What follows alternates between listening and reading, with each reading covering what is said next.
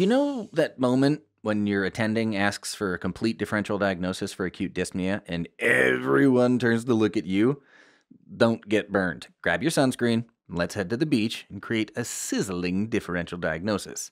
You can check out other sketchy lessons for more detailed information on each disease process. In this lesson, we'll talk about primary respiratory causes of acute dyspnea. So, where better to set our scene than breathtaking beach? Acute dyspnea, or shortness of breath, is a nonspecific symptom of inadequate breathing that develops over minutes to hours. It's that sensation you have after running up 5 flights of stairs to a code blue. Unfortunately, not being in top sprinting form will not be on our DDX list, but don't worry, so much more is. Let's get started. First up is airway obstruction, both upper and lower. Upper airway obstruction means that the obstruction is above the vocal cords, so we've symbolized it with this upper lifeguard on this trachea-looking tower. That lifeguard must be up to something important. He's striding into that upper tower with a purpose. To remind you that upper airway obstructions typically present with inspiratory stridor.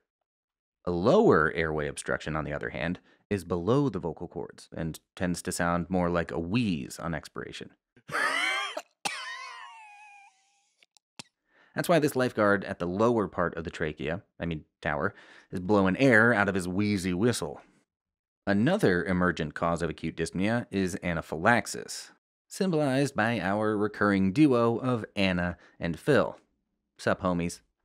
Anaphylaxis may be triggered by food, environment, or medications, and will appear as skin flushing or hives, represented by Phil's sunburn, hypotension, represented by their laid-out positions, wheezing or stridor, or a completely compromised airway. Looking a little pink there, Phil. Once you can breathe again, you might consider some sunscreen. What?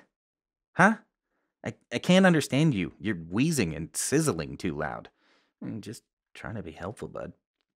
If a deep neck or pharyngeal infection is severe enough, it can cause acute dyspnea.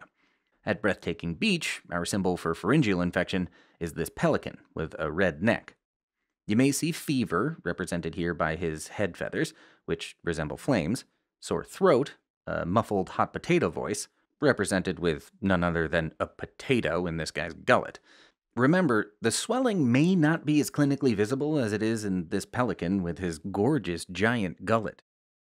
I wonder what a muffled pelican squawk sounds like. No, I'm just kidding, I'll spare you.